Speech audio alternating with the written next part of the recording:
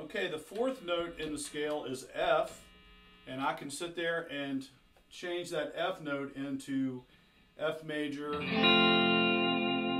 F major 7, or F major 9, or F major 7 sharp 11. Because all the notes that are in these chords are in the C major scale. So when I play the C major scale over these F chords, it gives you the F Lydian mode, and that's kind of a dreamy kind of sound, so almost like you're floating on a cloud or something.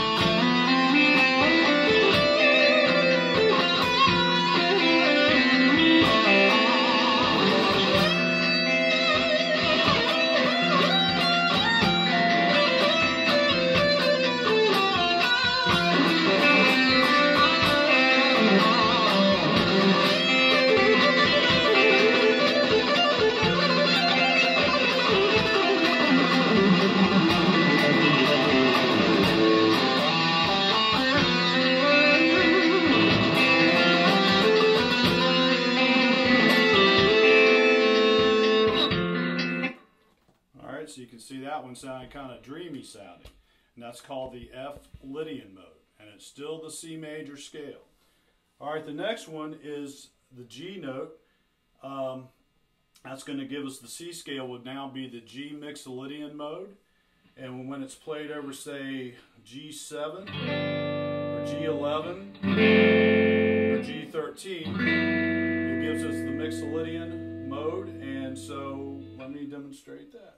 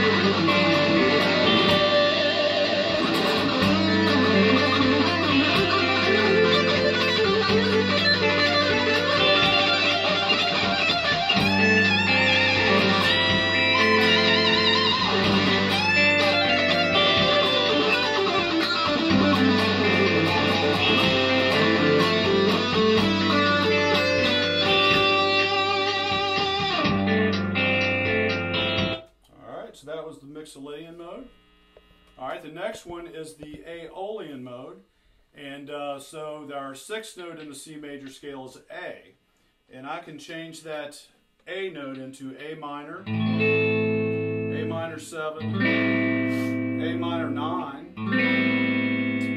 A minor 11, and A minor add 9.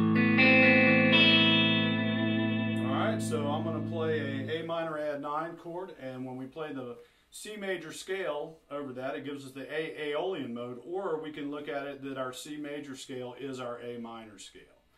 The sixth note is always the relative minor in the key. So if we got C, D, E, F, G, A, and B, A is the sixth note, and that's our relative minor, always, in whatever major scale you're playing in. All right, so.